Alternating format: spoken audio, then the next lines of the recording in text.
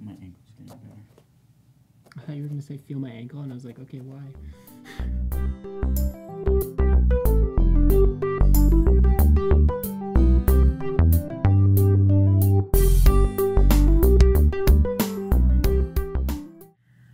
Hey guys, welcome to Seriously Lighthearted Yoga. Welcome.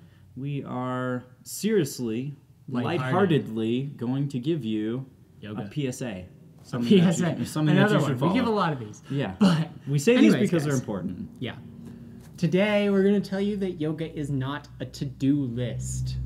And what I want to emphasize there is that it's not some dry, rigid discipline that you go through. It's full of life and not like a laundry list of chores that you got to do. You don't have to go to practice every morning at 6 in the morning, then come back, go through some breathing exercises, and then make sure you meditate for 2 hours afterward. That is not something that you need to do every day. If you feel like doing it on one day because, you know, an organic moment said do it, go for it. But remember that yoga is always your own practice to kind of, again, break down the barriers between self and other.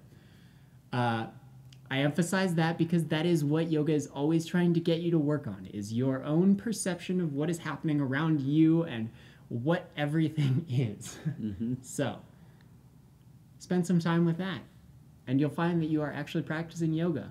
Mm-hmm. You don't have to just do the practices. No, absolutely. This is like we've said, this isn't a to-do list. This isn't something, a checklist that you need to check off, a progression that you need to go through.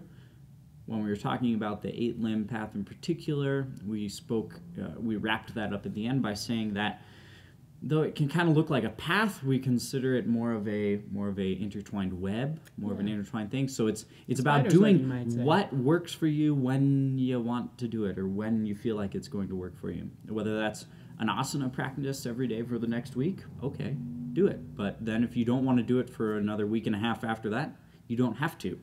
Don't say just because I was doing this. Don't use it as an excuse, Yeah. though. Mm-hmm. Yeah, for the same token. Yeah. Don't be using it as an excuse to do something different. Just know that repetition is not the end goal here. No, that's not the key. It's not repetition in the sense of doing it again. That we talked about the other day. It is about doing things in the moment that need to be done. So, throw your noodle on that. Give that some thought. Kai is going to spider the rest of this video away. Hopefully I can get one high five out of him. There it is, and we'll see you guys tomorrow.